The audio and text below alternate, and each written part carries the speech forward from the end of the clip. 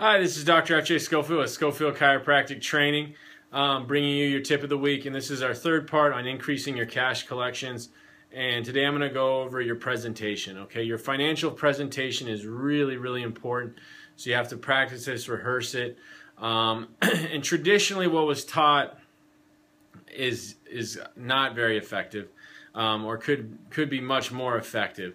So typically what people are taught is you try a complicated printout. So you do this big, huge printout, has all these crazy numbers. It's really confusing, really complicating to the patient. So they stall and they're not sure if they want to do it. And I tried it for a while. I just, everybody does it. So I was like, well, let me do it. And I was doing it. And actually my office manager came up to me and goes, this doesn't work. It's way too confusing. Can't you just go back to how you used to do it when it was really simple and handwritten?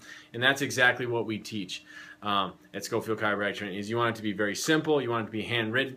A billionaire salesman, or he created a billion dollar business. I shouldn't say that. He created a $1 billion business, insurance business from nothing. It was worth hundreds of millions. He said the most powerful sales tool is a pen and paper. That's it. Okay, so we overcomplicate these things and you don't need to do it. So keep it simple, handwritten, and traditionally what we do is you want to explain chiropractic and the subluxation ad nauseum. Okay, yeah, you want to explain the subluxation briefly, and then you want to get into their x-rays, what specifically is going on with them, and the nervous system, of course, briefly at the ROF. But now that's all done, and it's time to go over the presentation, okay? And all that needs to be brief and concise. Your workshops, your orientations, those are the times to really educate people on chiropractic and subluxation. And at the adjustment, you know, you should be educating people every adjustment. So there is a time and place definitely to really get into hardcore education, but the presentation is not it. The financial presentation is not the time. You think the more educated someone gets, the more they're going to want your service, and that's not the case. I have no idea how my TV works. I have no idea how my car works.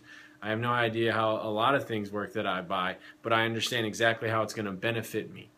Okay, I know exactly what I want from the car, from the TV, from the computer, and how that's going to benefit me. And that's called motive. And that's what you want to review at the presentation. You want to explain the benefits, review the patient's motives, and you should have gotten that at the consultation. And that's what you should spend most of your ROF talking about, is how the patient is going to benefit from what you're doing, not, oh, here's a subluxation again for the 49th time. No. You explain it briefly on the first visit, you review it briefly on the second visit, and then at the adjustments, then you review the subluxation. And then at your in-office orientations or in-office advanced spine workshops, whatever you want to call them, your out-office workshops, that's when you explain the subluxation, the chiropractic again and again and again. But this is not the time for that. Okay, and you also want to explain the features. All right, what are the benefits they're going to get, and then what are you going to do to them each time they come in? I don't care if they've been to 100 chiropractors. Definitely, obviously, if they've never been to a chiropractor. But even if they've been to 100, they probably went to 100 bad chiropractors. There aren't very many good ones.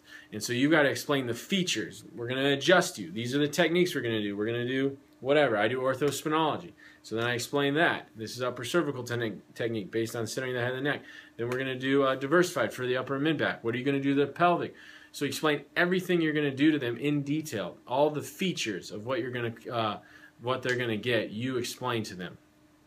Okay, so don't try to explain chiropractic again for the 400th time. Explain the benefits and the features of what you're offering.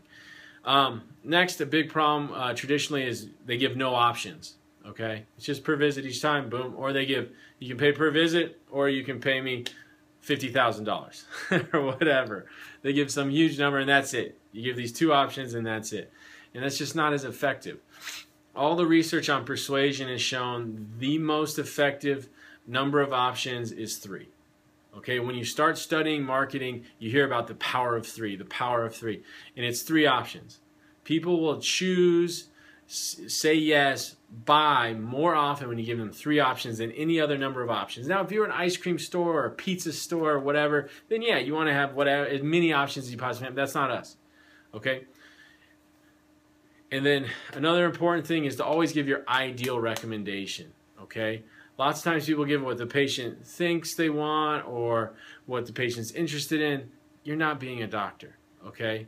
So give the patient what you believe based on your experience, your technique. Ideally, what do they need? And that's what you give them. Okay? And then you give them 3 options. High pressure, pushy, that's what all the groups have taught for years. And that's not what it's about. Okay? You're not trying to push this person. You're not trying to pressure them. You just give them options and you offer them. All right? This is my ideal recommendations. We can do this, this, or that. How would you like to take care of it? Or what would you like to do? Or which works best for you? Or what are you interested in doing? What do you think you want to do? Any of these questions. Which works best for you? What would you like to do? Which option works best for you? Okay, these are just, and there's all this, I've read so many books on sales and closing, and they make it's just a simple question to ask the person to make a decision. That's all a close is. It's not that big a deal. Then you offer and you let them choose. That's it. Okay? And then one really important key is you have to show the totals. When you're going through your presentation, your financial presentation, you give your ideal recommendations, you give 3 payment options, show the totals. What are the totals of the 3 different options? When the person sees that number, it's going to make your largest discount very, very persuasive. So show the totals, keep it simple, handwritten, explain the benefits and the features, give 3 options, offer, let them choose. Don't be a pushy, annoying, high-pressure, salesy. Just don't be one of those people. Okay, you're better than that. Have some honor and some integrity, and trust me, you're gonna prosper when you master these fundamentals. They work. Okay, they allowed me to grow a practice from nothing to 200 patients a week in 14 weeks in a recession, and many other people have used it from North Carolina to Castle Rock, Colorado to Wyoming. A lot of young docs out there using it, and older docs that are prospering in the modern world. So you can do it too. You just got to master the fundamentals. Dr. F.J. Schofield with Schofield Chiropractic Training. Keep charging.